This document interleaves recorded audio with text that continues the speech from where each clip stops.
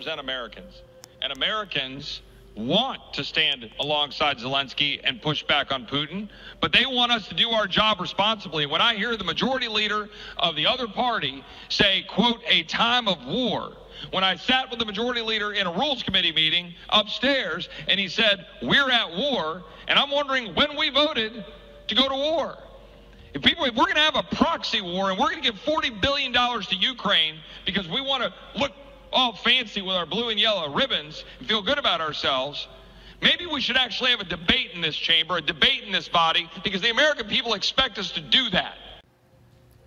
All right, Shalom. This is Hara 1 by Yasha Allah of the Lions Den Camp. I want to say Kal Halayim, La Yahweh, by Hashem Yahweh Shai, by Hashem Harakah Kodash, Ma'amaf. Double honor to the elder apostles of GMS and the elders. Shalom to you, Akim, Nakwatim, and children that believe in sincerity and truth around the four corners of the earth. This is Jeremiah 49:20. It says, therefore hear the counsel of Yahweh that he have taken against Edom, and his purpose that he have purposed against the inhabitants of Teman. Surely the least of the flock shall draw them out. All right, so they being drawn out into this war. All right, so we know the Germans were originally Teman, and but spiritually it's talking about who? Just Edom. All right over here in America. So they're being drawn out into this war. All right, and it says what? Against Edom, and America's known as what? Idumea. Spiritually. So it says what? Surely the least of the flock shall draw them out, man. So whether America or I'd rather say Babylon,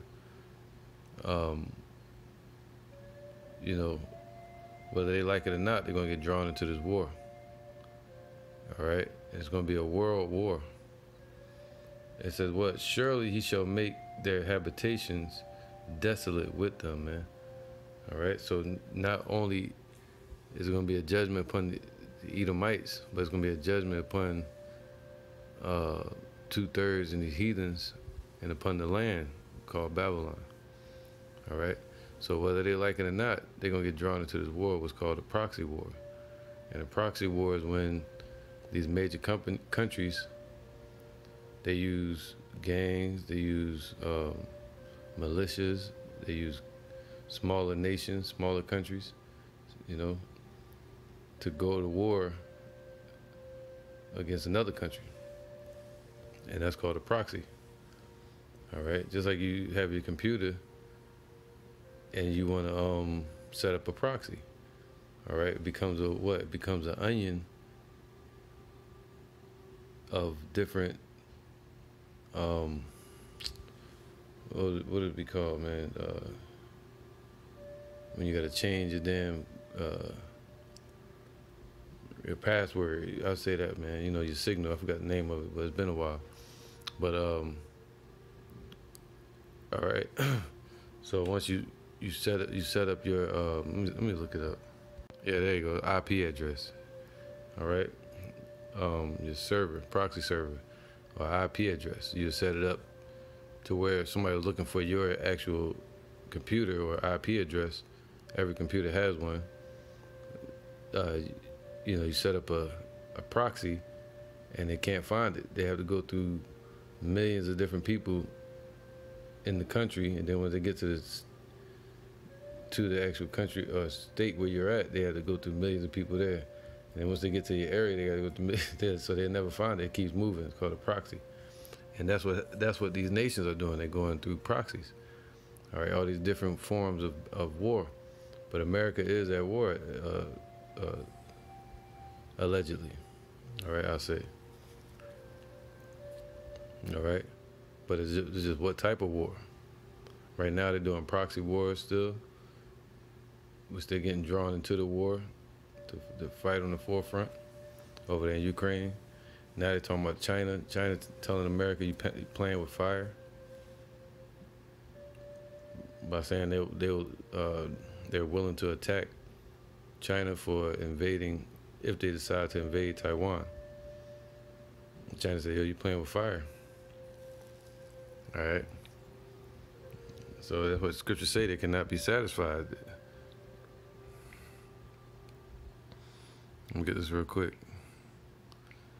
You know, because half of Babylon wants a war and the other half doesn't. What's that? Let me get this real quick.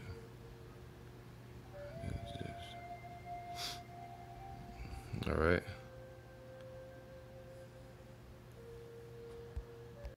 All right, this is Isaiah 19:2. And I will set the Egyptians against the Egyptians. They shall fight every one against his brother and every one against his neighbor, city against city, kingdom against kingdom, man. And this is where it starts.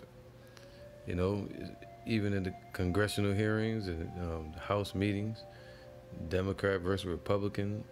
So, you know, military industrial complex, and then you have the Pentagon against the what you would call the Republicans or whatever, Democrats. All right, all these different, basically a divided house. So the Most High is setting the Egyptian against the Egyptian. The spiritual modern day Egypt is right here in Babylon, America. All right, this is Mark 3:26. And if Satan rise up against Satan, or rise up against himself, and be divided. So like, let me get one more. It says here, 24. And if a kingdom be divided against itself, that kingdom cannot stand, man. And we're seeing this place it's divided on every level. All right. And it's the Most High bringing his judgment on this place. You know, this place is a place of confusion. It says what? Then this kingdom is divided. Some of them want the war, some of them don't. And if a house be divided against itself, that house cannot stand. And if Satan rise up against himself, so they're the adversary, and they're rising up against themselves, and be divided, he cannot stand, but have an end. All right, and also Esau rising up against themselves, with Russia against America. All right, and they both are Edomites, Edomite countries. So yeah, man, we're seeing this place be divided against itself. And it says what? But it cannot stand. It's impossible. But it has an end coming. That's it. This is Isaiah 47:7. And thou sayest, all right, let me go up a little bit more so I can get the point.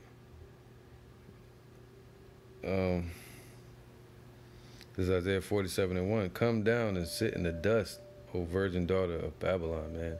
And dust represents being destroyed or confused, okay? And it says what? O virgin daughter of Babylon, man. So it's a pure, what you would call a reflection of ancient Babylon. All right, this place, America. Sit on the ground, so it's being brought low. Okay? And there is no throne, man. So, all right, so we're witnessing that happen now. This place being brought down as a kingdom, being brought low, being made a third world country, and ultimately the Lord gonna put the lights out on this place. And it says here, sit on the ground, man. You know, and it get thee into darkness. It says, O daughter of the Chaldeans. All right, Chaldeans, them elite bankers over there in Europe, and over there in Team Germany. It says here, for thou shalt no more be called tender and delicate, man. So now this place is not being called tender and delicate, rich, and wealthy.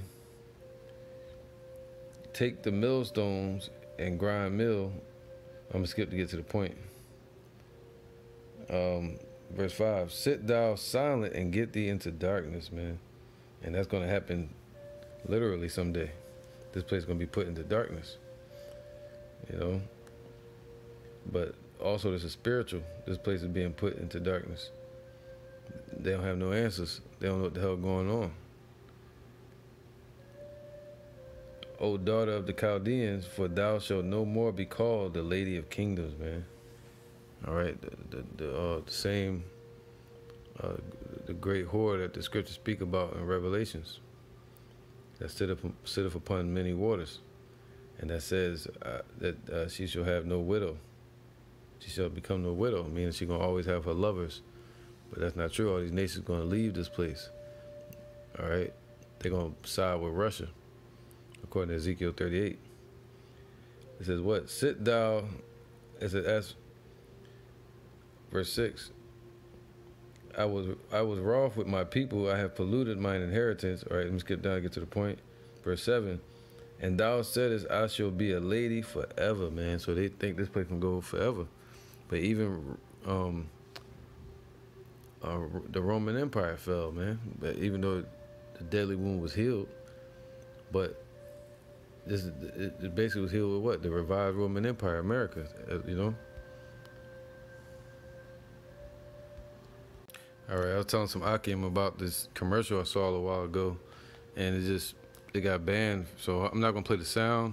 I'm gonna just read it as it goes by. All right, check it out.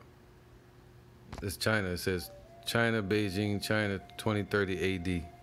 Why do great nations fail?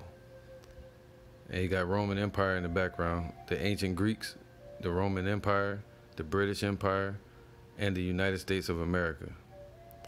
They all make the same mistakes, turning their back on the principles that made them great. America tried to spend and tax itself out of a great recession. Enormous so-called stimulus spending, massive changes to health care, supporting the same bad politicians, and crushing debt. In 2012, a man named Ron Paul ran for president for over 30 years. Ron Paul tried to stop the collapse of his country, but the media ignored him. Of course, we own most of their debt. So now they work for us. Woo, look at everybody laughing. See that? All right, cool. So I guess that was a Ron Paul commercial. All right, back in 2012. So that caught my attention a while ago, you know. And it could be a campaign, but it's actually correct. China, Iran, all these nations, they own major portions of America's debt. All right, I'm gonna read a couple of these titles from the news. Everything like a month ago. It says, Russia warns 2 weeks ago, U.S. President Joe Biden, that alternative to 10,128 sanctions is World War III. That's the alternative. So they put 10,128 sanctions, I think, on Russia, and he said the response is going to be World War III. All right, Putin may officially soon declare war on Ukraine, U.S., and the Western prairie nations. All right. So yeah, man, it's heating up. All right. Let's see what this got. Let me use this as a backdrop real quick. All right. So let's get this real quick. It says here,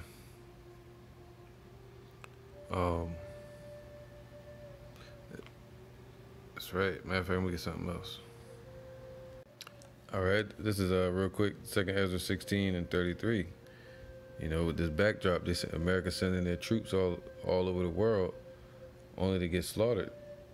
Ultimately, right, in the Lord's judgment. 2nd Ezra 16 and 33. The virgins shall mourn, having no bridegrooms, man. All right. They're talking about, yeah, basically young women, and they're gonna mourn because their men gonna be sent off to war, to battle. And they're gonna have what? What do you call that, man? Draft. All right. And their daughters shall mourn, having no.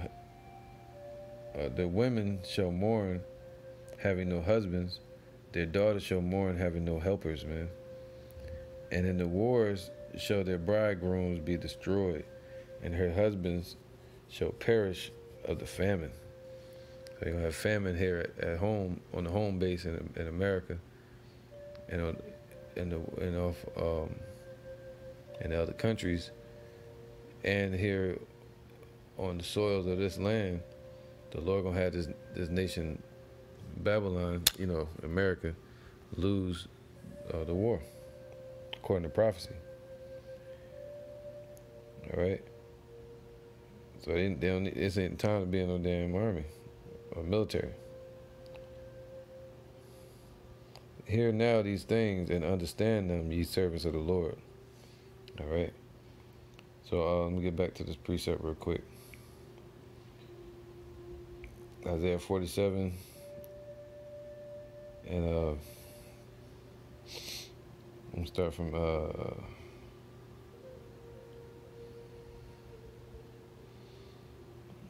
verse 7. It says, and thou sayest, Isaiah 47:7, and thou sayest, I shall be a lady forever, so that thou didst not lay these things to thy heart, man. Neither didst remember the latter end of it. So they didn't pay attention to how the Roman Empire fell, how the other nations have fallen in the past. And ancient Egypt fell, how Sodom and Gomorrah fell. These are all examples of the Lord's judgment. And now America is going to become that example. Babylon, ancient Babylon. Oh, so like the dollar of Babylon. All right.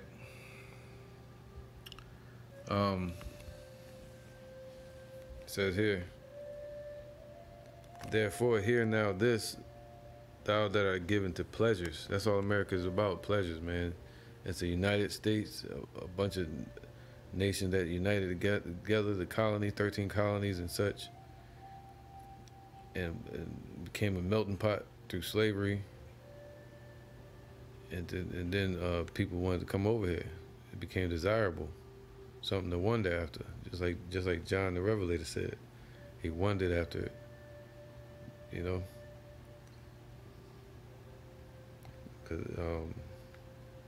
And now it's set up to be destroyed. Thus saith the Lord. Verse 8.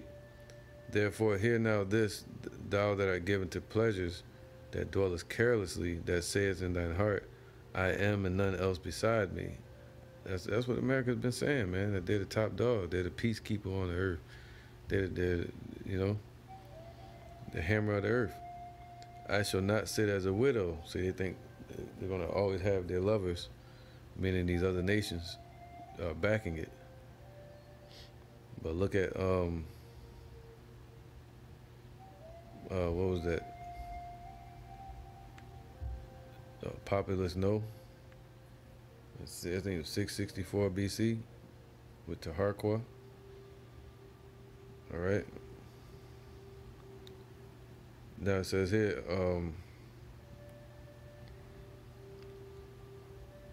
it says, I shall not sit as a widow, neither shall I know the loss of children.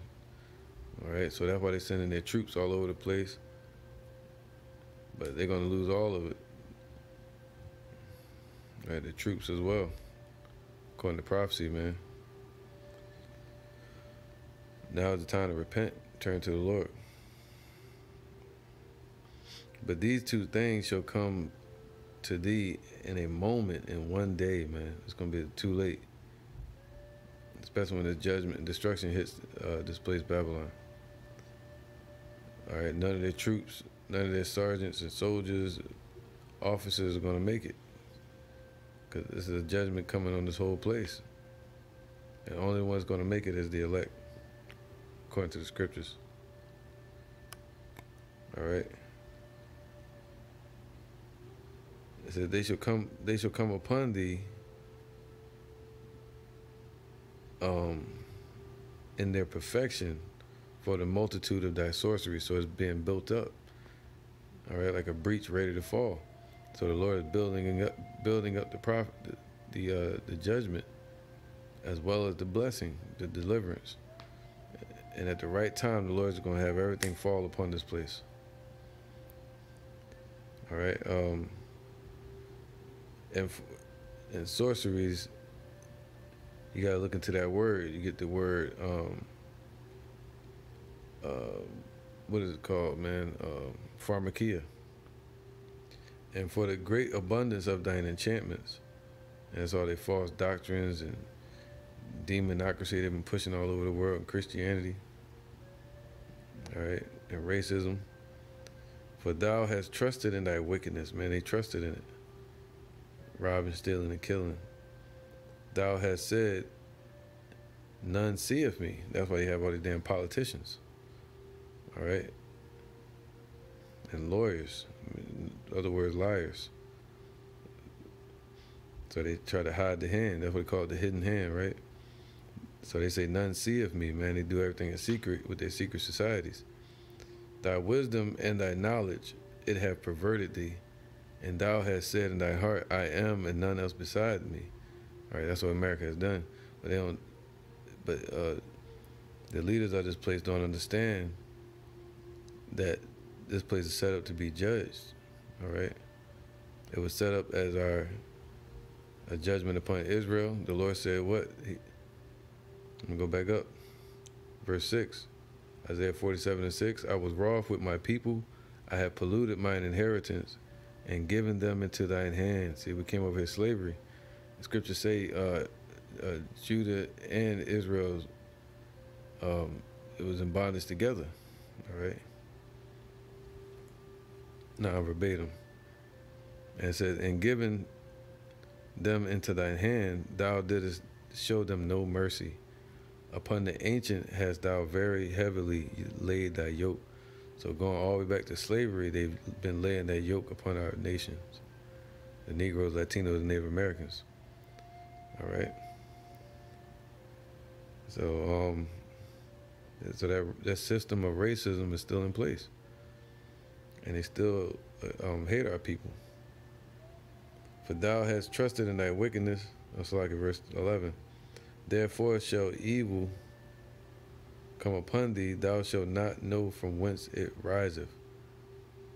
And mischief shall fall upon thee, thou shalt not be able to put it off. See, they want to put it off. They're like, no, we don't want to go to war. But they ain't going to be able to stop it.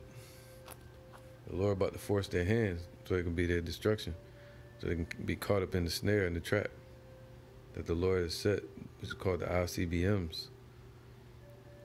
And 2/3 can get caught up in this sift, spiritually and, through the MOTB. It says, thou shalt not be able to put it off, and desolation shall come upon thee suddenly, which thou shalt not know. And that's just it, man. So yeah, man, they can try to stop it. All right, yeah, like this Edomite here, he want to stop it. He like, yo, can somebody tell us that we at war? They're saying that we at war. Woo. They can't do anything about it, man. So I'm gonna end that one there. It's a little quick one, real fast, man. I'm out on the travels. Currently in Tampa, Florida. So looking forward to getting back to the Akim. And with that, I'm gonna say shalom.